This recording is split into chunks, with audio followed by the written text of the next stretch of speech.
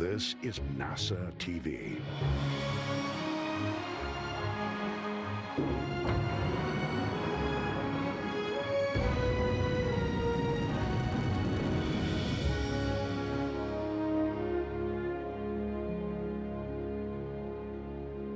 Good morning, everybody. I'm NASA's Dan Hewitt. Welcome from NASA's Johnson Space Center in Houston as we are going to spend the next hour talking to the returning astronauts of NASA's SpaceX Crew-4 mission. Here in the room with me, I have Bob Hines, Jessica Watkins, and Kjell Lindgren, and then joining us from Europe, we have Samantha Cristoforetti. It's been just under a week since they returned home with the splashdown back on October 14th after spending 170 days in space. So they're going to answer some of your questions today. We'll have media on the phone bridge, and then if you're following along on social media, you can use the hashtag AskNASA to submit your question. Before we kick things off, I'm going to hand it over to the Crew-4 Commander, Kjell Lindgren, for some quick opening remarks. Kjell. Thanks, Dan. Well, it's we are delighted to be here. It's great to be back on Earth. We had an extraordinary experience on the International Space Station, initially working with Crew-3, and then with our Expedition 67 colleagues, and then getting to see our Expedition 68 colleagues, Soyuz colleagues, and then Crew-5. And having that opportunity to all work together, getting to spend months on the space station conducting science and research to extend our presence in the solar system and improve life back here on Earth.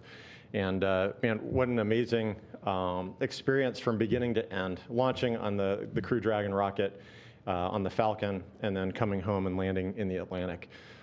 So we are so grateful to all of the teams that were involved. Our training team, our operations team, folks sitting on flight console, and people, our teammates all over the world in mission control centers with our international partners, and of course our SpaceX partners who got us to the space station, supported us while we were on orbit, and got us home safely. So obviously a huge thanks to our families as well, friends and families that provided support throughout the training cycle and supported us while we were on orbit. We are really excited to be here back on Earth and excited to answer your questions. All right, thank you so much, Kjell. So we're going to jump right into it. If you're on our phone bridge, remember, press *1 to get into the question queue, and please address your question to a specific astronaut, as again, we have Samantha joining us from Europe, so we want to try and make that a little bit easier. So we will start off first in our queue is Gina Sunseri with ABC News. Gina? Out of all the science you did up there, was one that went, boy, this is the one that's going to get us to live on the moon or get us to Mars? You know, what stood out for you for long-term exploration? Yeah, so, you know, I think that was one of the really neat parts about being a part of the ISS crew, was getting to use the International Space Station as a test bed and as a means of testing different technologies and operational schemes in order to prepare us to go further into the solar system, to the moon, and eventually to Mars. One experiment that comes to mind, one study that we worked on, was called AstroRad. So one of the biggest challenges ahead of us in terms of going deeper into the solar system is the issue of radiation and how we shield and protect our astronauts from that radiation threat. And so working on the AstroRad experiment technology test, it is a vest that the crew members can wear during a solar event, and it enables the crew member to still continue working, still be productive, but be protected during that time frame.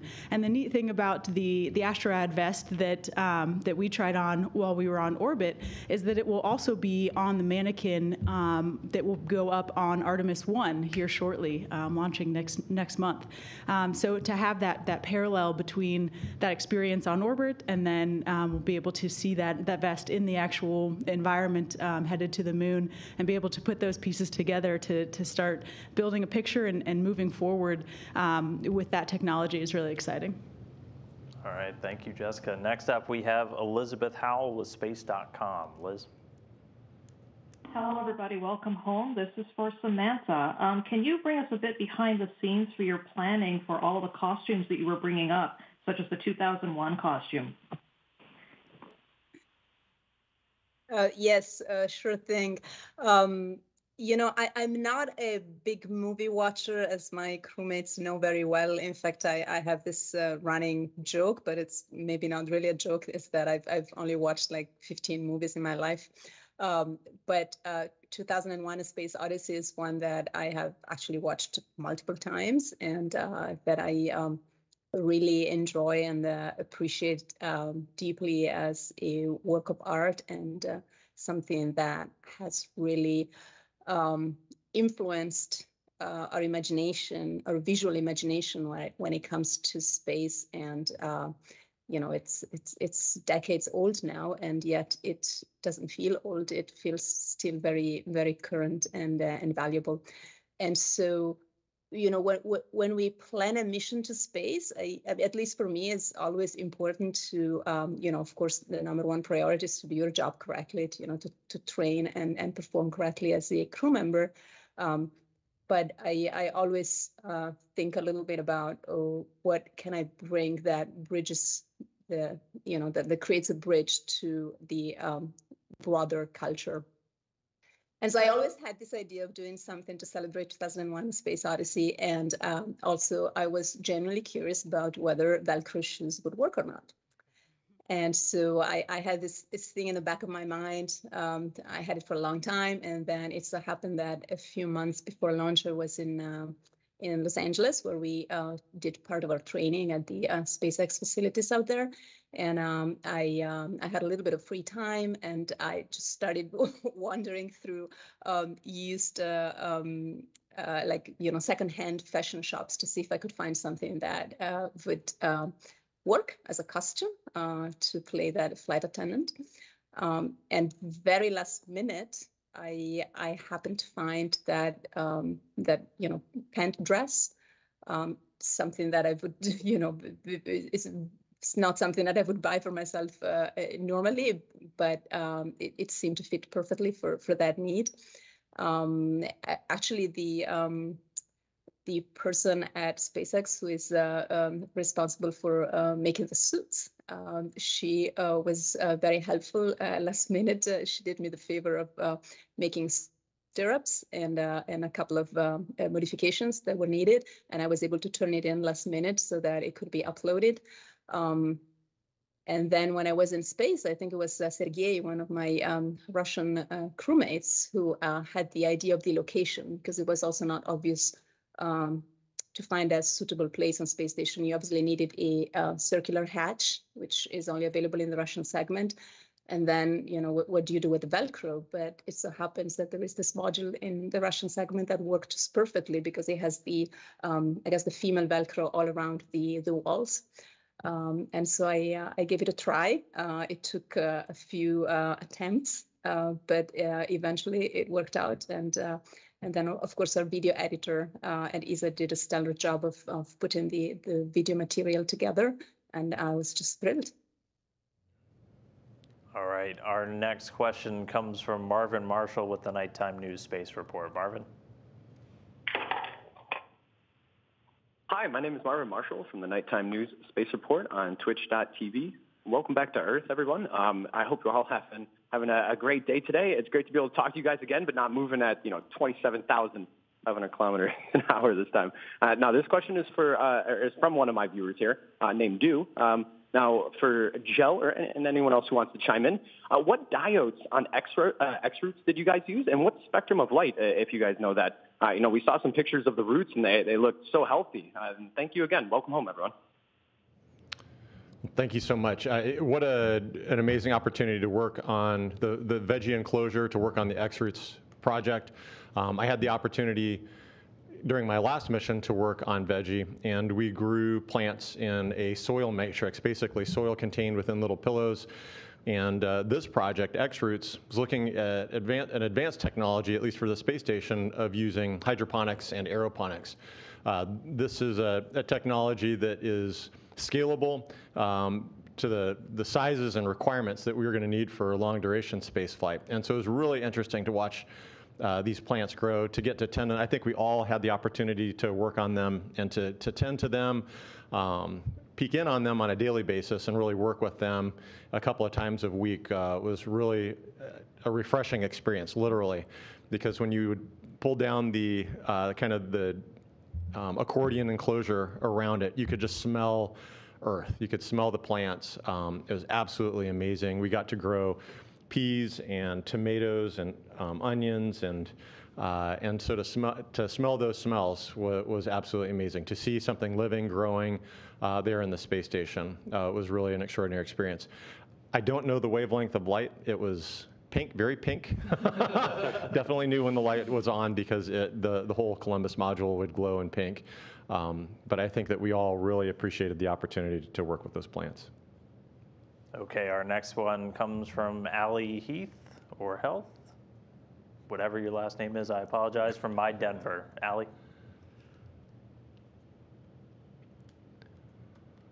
Hi, our question is for Jessica Watkins. We would love to know, what was the hardest thing to adjust to on the space station, and what's the hardest thing to adjust to now that you're back on Earth? Yeah, it's an interesting question, and the answer might actually be the same for both going up to the space station and coming home. And I think that is just the first few days of kind of adaptation, where your brain is trying to figure out what's going on. Going up to the station,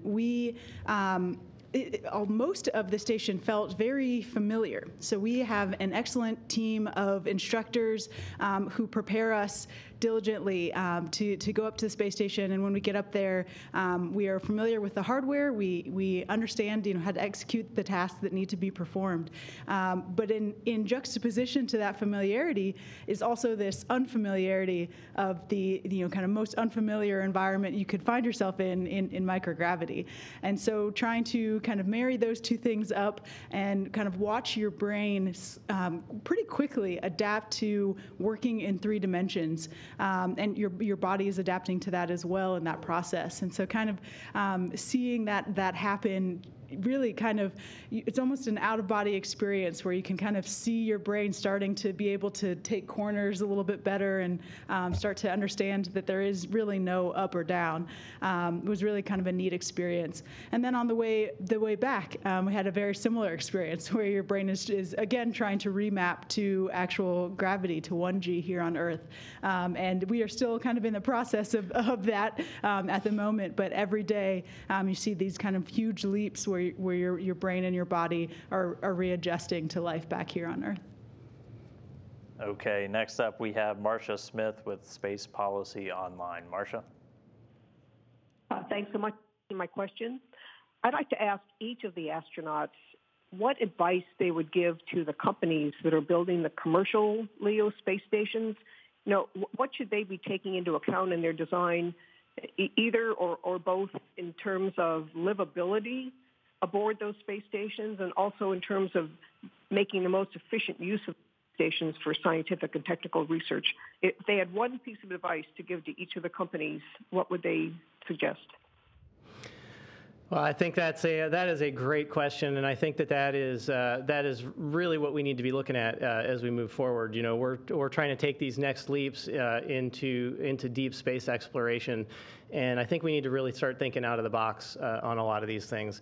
But first and foremost, if we're going to do human exploration, you got to put the human in the equation, right? And so I think new and efficient ways for how we design our habitats, designated habitat modules, as well as just improvements in next generation technologies for the things that we've pioneered here on Space Station.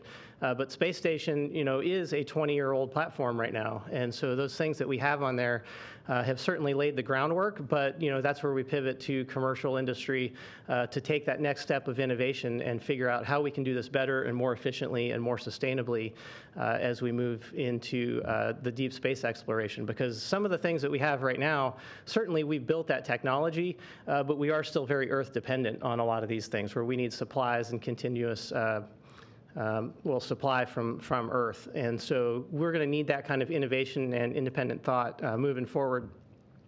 in order to really enable this exploration so that we can be Earth independent and have all of these human life-sustaining technologies on board. Yeah, absolutely. I certainly agree with Bob here that is going to need to be the focus moving forward.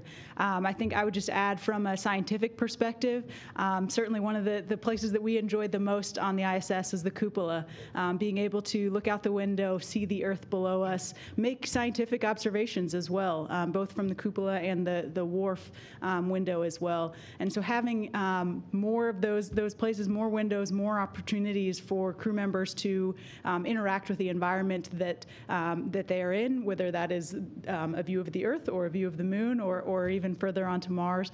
That ability to make those scientific observations, I think, is really important moving forward. That's good. And I wanted to see, Sam, is there anything you wanted to add on what you would like to see in a future space station?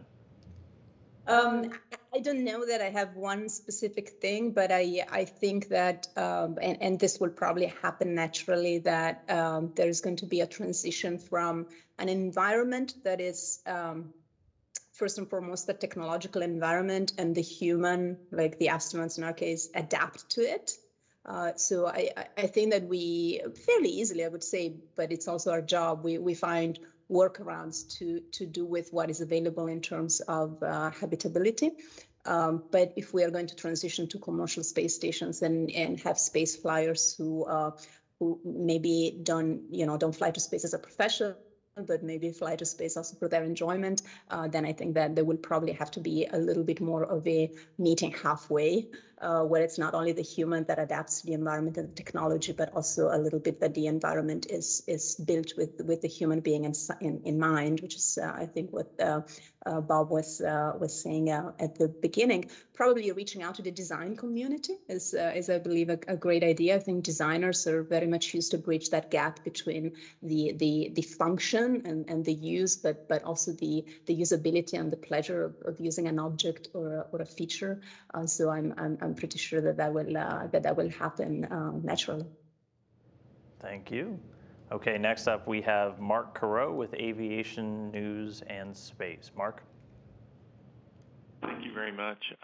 Mine's for Dr. Lindgren. How would you sort of accept, a couple of days ago, the go was given to resume scheduled spacewalks, and so I'm just, not trying to connect so much to that, but noting that as being important to the maintenance of the space station. And so I'm sort of wondering what your assessment of its structural health at this point and its potential for science and technology development potential into the future. Yeah, thank you. It's a great question. Of course, the ability to spacewalk, to conduct spacewalks is integral to our ability to maintain the space station. When you step back and look at it, it's amazing that this vehicle has been flying for over 20 years, that the very first elements were launched over 20 years ago. And when I think about a car here on the Earth that's 20 years old, they're typically in pretty bad shape. And the space station certainly visually is showing its age, but we have an amazing team of engineers here on the ground, both here at Johnson Space Center and centers all over the world, that are looking at the health of the vehicle, our ability to provide spares, our ability to do the maintenance, and to preserve its ability to serve as a platform for science and research.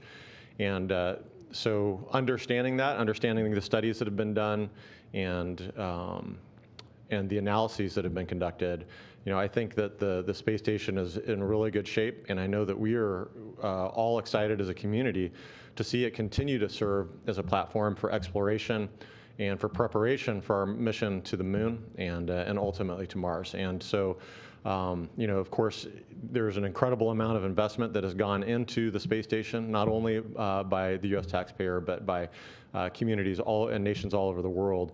And we want to continue to see a return on that investment and to utilize and leverage this platform as long as we can.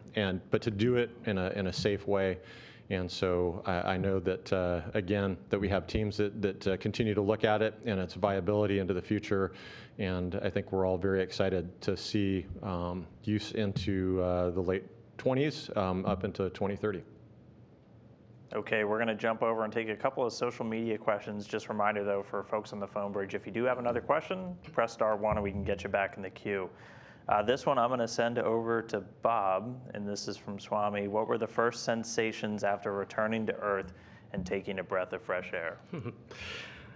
Oh yeah, that is one of those things that is seared into my my memory. So right after splashdown, I think we were all kind of surprised when we first splashed down that it wasn't really as dynamic or provocative as we thought in the capsule, bobbing around in the ocean there. But once SpaceX retrieved the capsule and we got hoisted up onto the deck, and they wheel us up and they crack the hatch. I just remember there's just a very light rush of air that came in, and the smell of that saltwater air. And we were so blessed to land on, I think, a 75-degree day in Florida with very low humidity. It was phenomenal. And so that first sensation was like, oh, it's so nice to be home, because we've been smelling the same air for the last 6 months. So getting a breath of fresh air out there over the ocean was absolutely spectacular. And then they pull us out onto out of the capsule, and we kind of get our feet down on the deck as we transition over to the gurney, and that's where we noticed, that was the first time I noticed anyway, that, oh yeah, the ship's rocking. So certainly a little wobbly on our feet, and the teams do a great job taking care of us there, but that first breath of fresh air was absolutely spectacular. On orbit, Kjell alluded to it earlier, we get the smells of some of the the plants out of the veggie compartment. But we also had some fresh fruit sent up, and I just remember having a physical reaction to the first orange that I smelled, and I did not anticipate it or realize how much I missed that. And so, just all those nature smells and all those senses were just absolutely phenomenal. So, kind of unleashing, the Earth unleashing that on us when that hatch opened was absolutely amazing. That's awesome. Thanks, Bob. Okay, this one, I'm going to go Kjell and Samantha. How was this mission different from your other mission? Start with Kjell. Sure. It was an extraordinary mission, and just like the last one, it was so much fun to see the space station again, to be reintroduced to that weightless environment. Some things were new, but a lot had stayed the same. And the space station, it's kind of a visual assault initially because it is so busy, so complex. There's so much stuff in there. So you're taking that in. You're taking in the smell of space. You're taking in the weightlessness, so that the physical component, and so really a special experience to be reintroduced to the space station and then to quickly acclimate to that environment.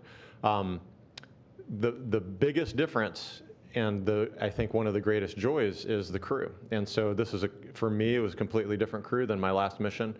And so getting to be up there with Farmer and Waddy and watch them acclimate to the environment for the very first time, to be up there with Samantha and with our Russian colleagues was a lot of fun. And so different crew from my last one, but that's what makes, I think, these missions so special is the people that you're up there with and the team that you're working with on the ground.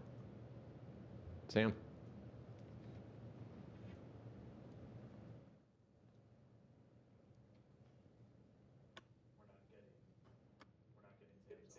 Your mic's muted. I was just saying that I feel very much the same about the crew. That's what makes every mission absolutely unique. And, I think I was blessed with amazing crewmates throughout, both my Crew-4 crewmates who are present here and all the people that we cross paths with on orbit. As far as the differences, I think I had an immediate feeling that the station has become busier. There is more stuff. You just have this immediate visual impact that there is more equipment. Every little available space is now used. I thought that space station was busy last time, but I hadn't seen anything yet.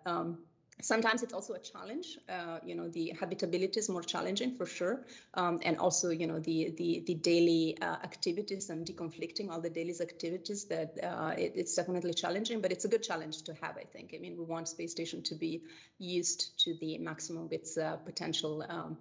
And so it was great to see that. And of course, now we have 4 USOS crew members. So the non-Russian part of space station has 4 crew members now, which means a whole extra work day every day of one person. So again, 25% more or 30% more, depending how you want to see it, more activities. So just a very, very busy. I think it gave me a sense of a more mature laboratory where things are going with a much faster pace and with a lot more diverse, advanced facilities available for science.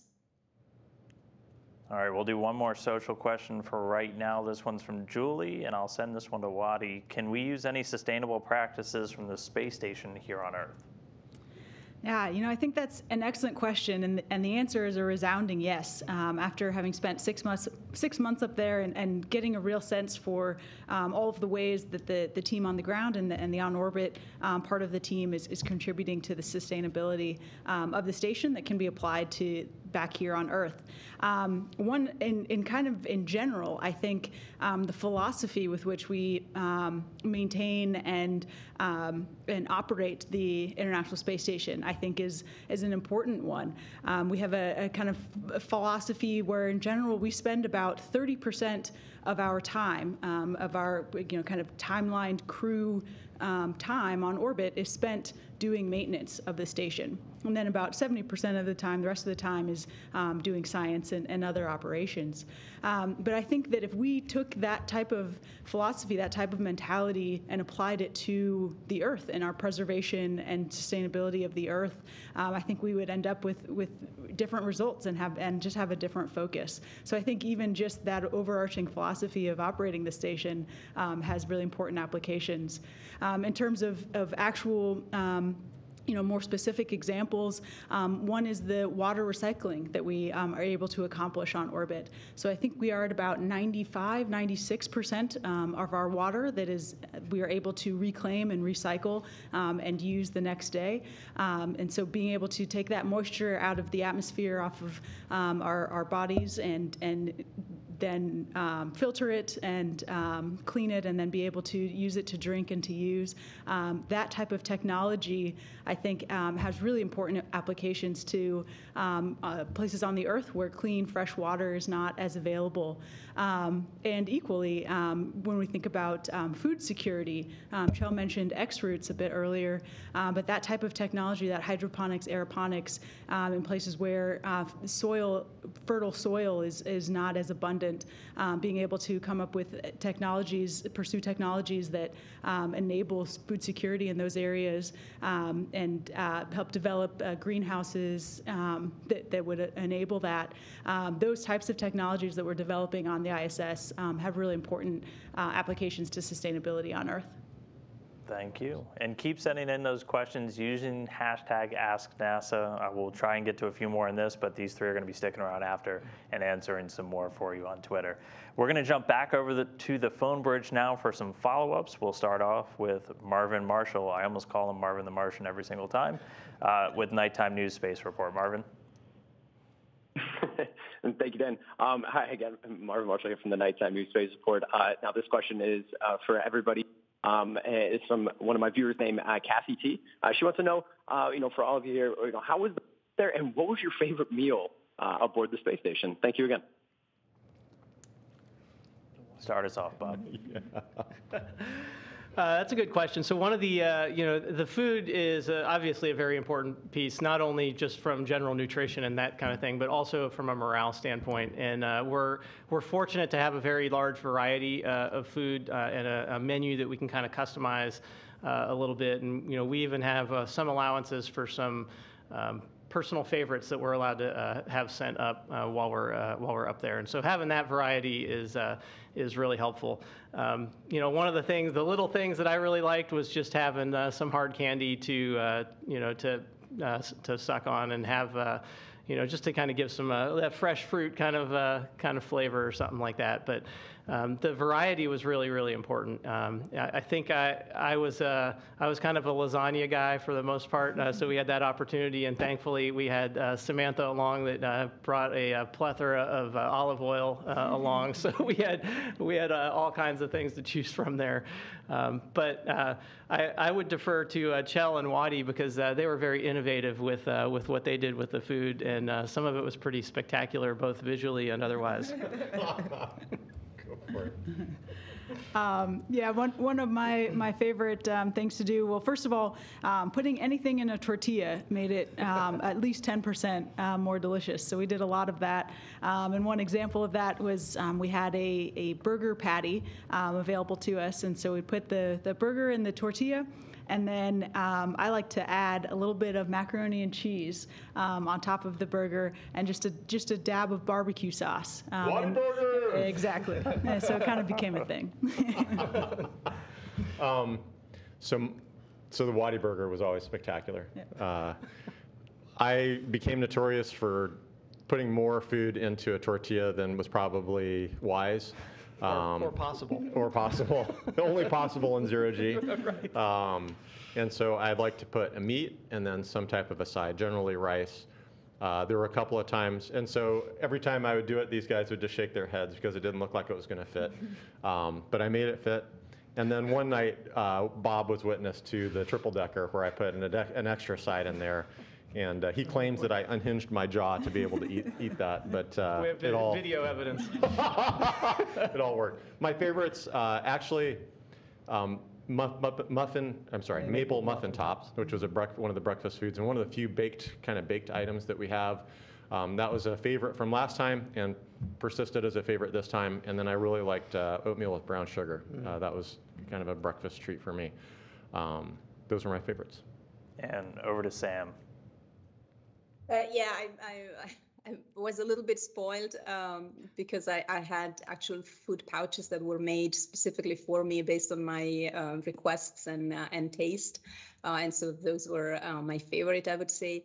And probably two stood out. One was a main meal. It was a spelt salad with little tuni, asparagus, and other vegetables. And as Bob mentioned, I had an ample supply of Italian olive oil, and so I used to put a lot of olive oil on it. And then the other was more like either breakfast or dessert. It was like a yogurt pudding, freeze-dried, and it was chocolate flavored, and it had a lot of very delicious fruit in it. Okay, next up on our phone bridge, Elizabeth Howell with Space.com. Liz? Hello, I'd like to bring this back to Samantha, please.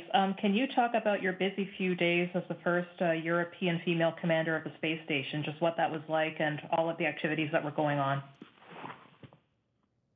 Yeah, absolutely. Well, first of all, I'd like to say that I'm very grateful and honored that I had that opportunity for a short time to serve as commander of the space station.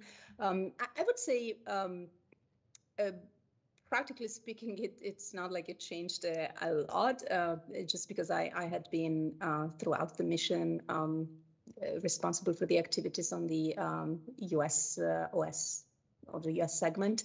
And when I say responsible, of course, I mean from the point of view of the crew. We all know that space station is actually run by the flight director on the ground, and we had a stellar lead flight director.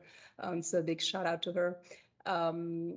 But of course, when you do become commander, you kind of have in mind that bad day when something bad happens and there is an emergency on space station, and maybe there might be a situation in which you are called upon to make decisions that affect the safety of the crew. And so that's what was mostly on my mind on this couple of weeks. Then, of course, fortunately, nothing like that happened. And I think there were mostly 2 weeks devoted to handing over to the incoming crew. We had our crewmate, Frank Rubio, who had come up on Soyuz as part of the first crew swap with the commercial crew. And so we had an opportunity to have a pretty long handover with him of 2 to maybe even 3 weeks.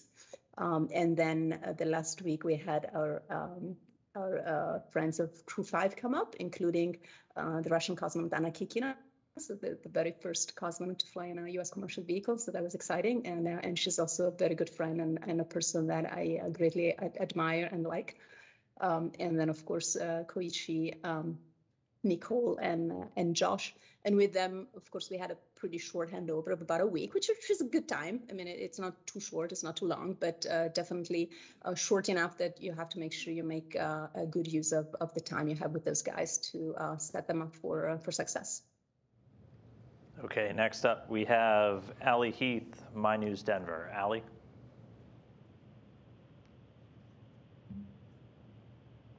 One more question. Is this a little bit better? I think we were wondering how you guys keep your sanity on the space station, given that it's such a confined space and you're with each other for so long.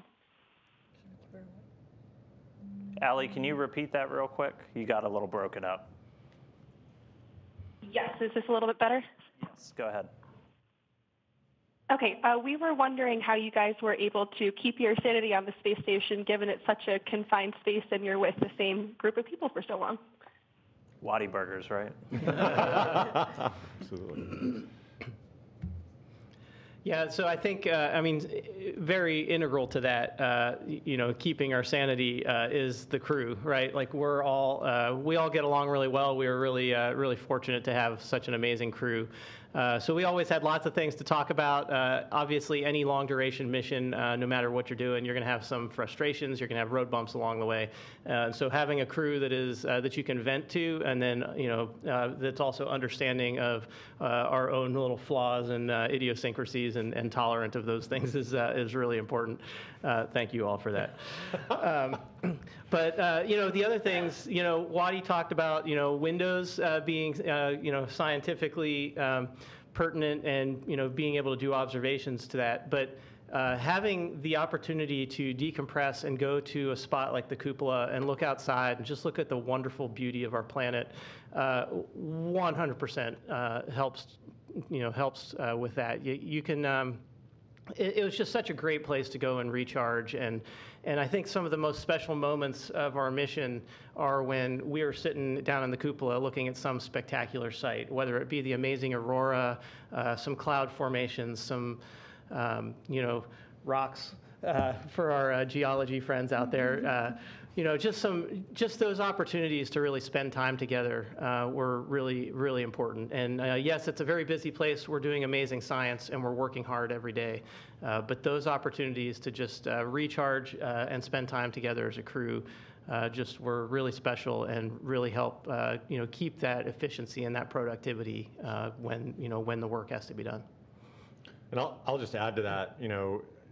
I think that kind of like my last mission, it was several months in when I kind of stopped and thought, like, man, we have been cooped up in this same volume with these same people for 3 months, 4 months, and it feels very natural. And I never felt claustrophobic or confined. It just felt like, hey, this is a great group of folks.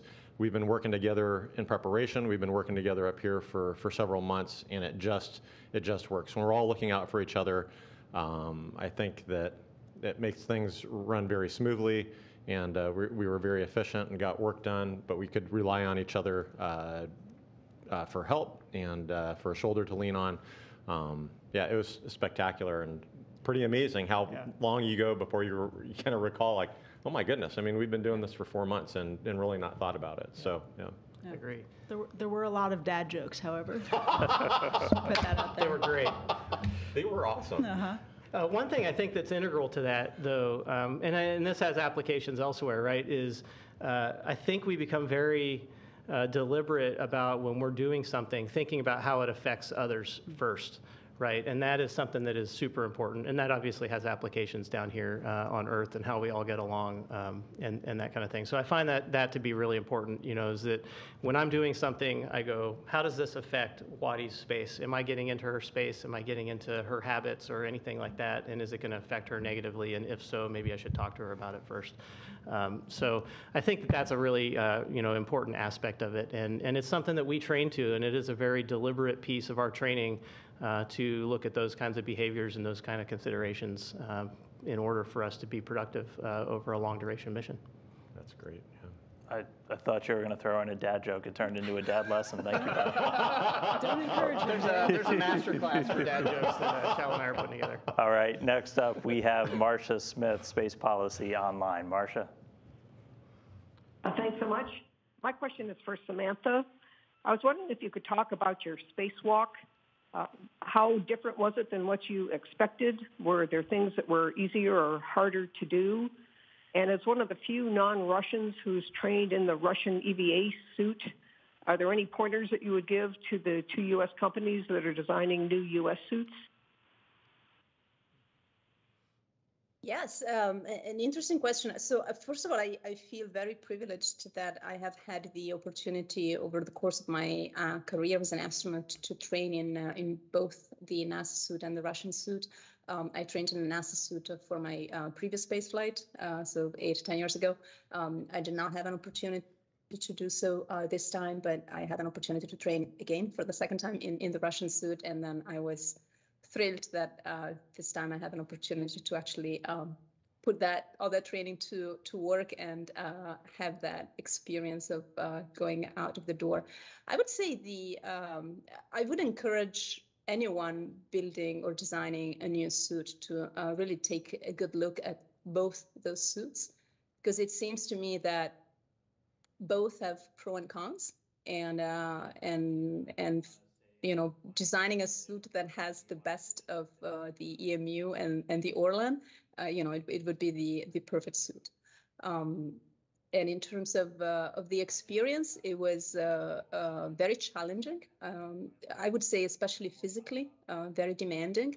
It's a suit that works at a higher pressure, on the higher end of pressure compared to the EMU, which has a number of operational advantages, but also makes it harder to operate. And I'm obviously a pretty small person, a small female. I'm not on the upper end of physical strength for obvious reasons, and so that was definitely challenging. Mentally, though, I would say I felt quite at ease from the beginning, and it's something I didn't know. I didn't quite know what to expect. I've heard of people getting disoriented when they first go out the door.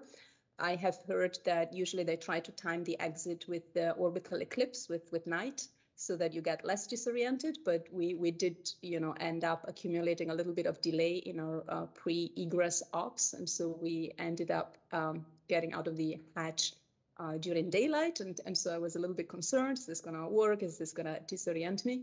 But actually felt, in terms of the environment and being in the suit, it felt very natural to me. It felt like in training, like in the pool, and I could just not worry about the environment and the suit itself, and just really focus on the task.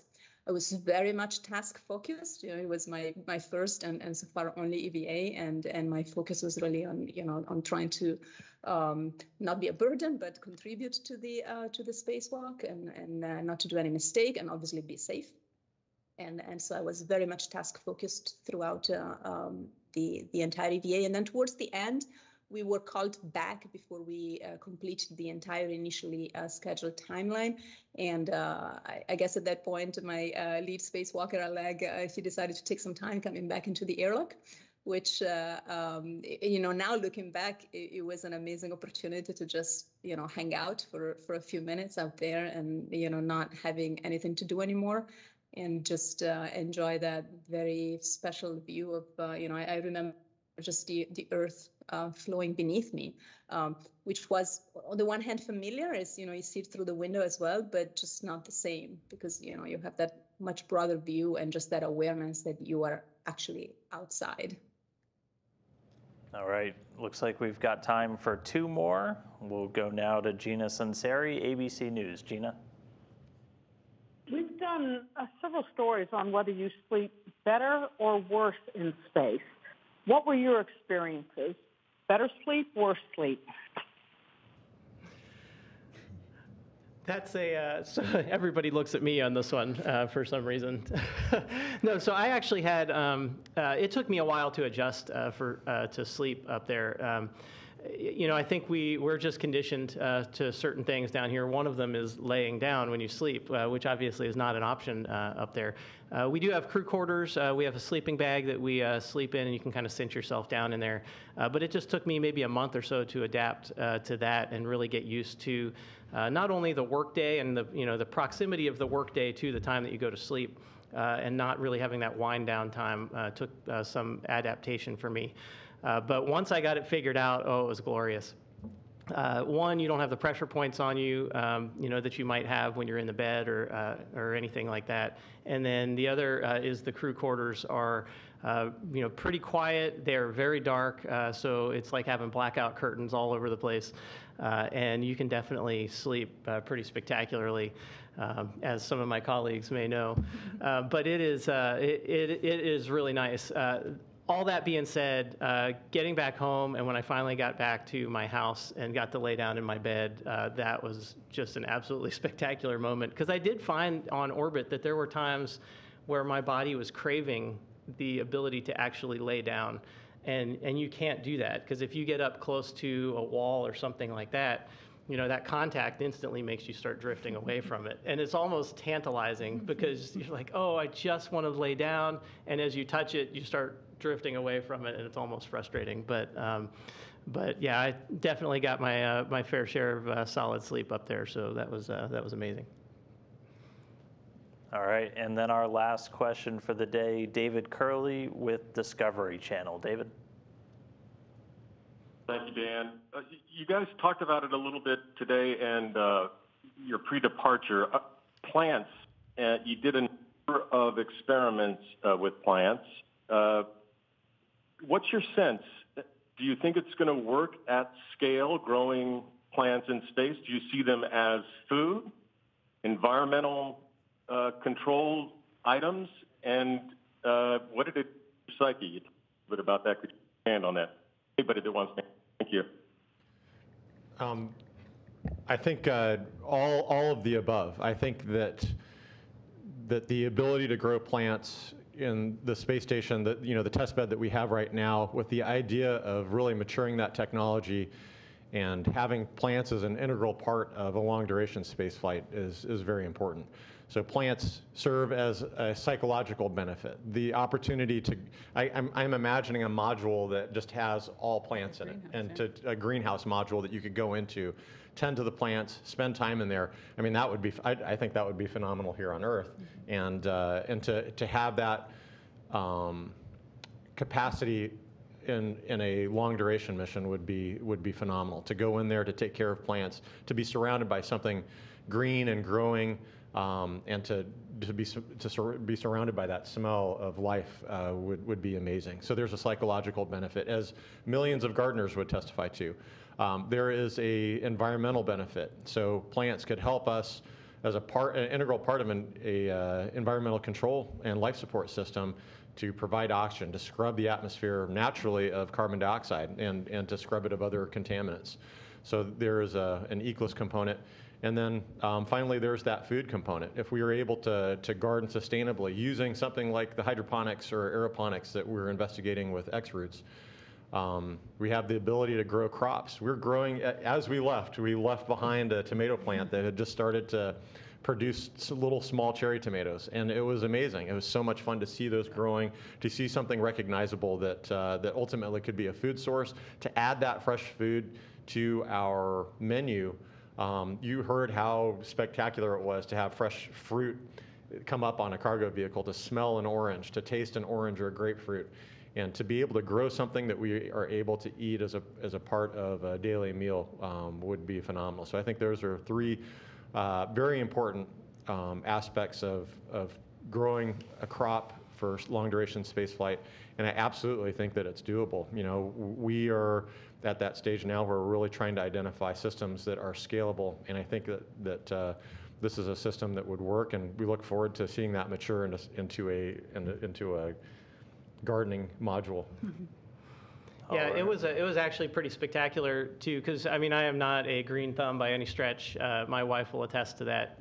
But just having the opportunity to engage with the plants and have something up there. I mean, that was the only other living object in space, at that time. And so we're nurturing that thing along and encouraging its growth. And so to see all that and know that we're kind of colleagues, with these plants, where they're helping us and we're helping them go along and survive here in space was pretty amazing. So the psychological aspect of it is it can't be understated, I don't think, and certainly the sustainability that it provides for long duration missions is really important. But I'll just take that back to the Earth, and how truly magical the Earth is. To grow these plants required so much intention and forethought and preparation. The veggie enclosure with this X-root system that delivers a certain amount of water, that has a very specific nutrient mix, that require daily observations and curation to allow these plants to grow. And I think we're all familiar. I mean, you drop a seed into the grass, and for those of us that garden and pulling weeds out of the garden, things just grow on the earth. And it's truly magic that a life form is encapsulated in a seed that can fall on the ground and produce offspring is an incredible thing. And it happens by accident here on the earth, where it is in space. We have to be so intentional about it, so careful about it, and it really kind of brings us full circle to look back at the earth and understand what an incredible place it is that we live upon, and really reinforces this idea that it is our spaceship. It is all of our spaceship, and we need to do a better job to take care of it. Good words. All right. We will end it on that note. Thank you, Kjell. Thank you, Wadi. Thank you, Farmer. Thank you, Samantha, for joining us from Europe. And thanks, everybody, for tuning in today to welcome home and ask some questions of Crew-4. Just wrapped up 170 days in space. Stick around on Twitter. Use the hashtag AskNASA. These three will stick around here and answer a few more of your questions. But with that, we will call it a day. Everyone enjoy the rest of your week, and thanks for tuning in.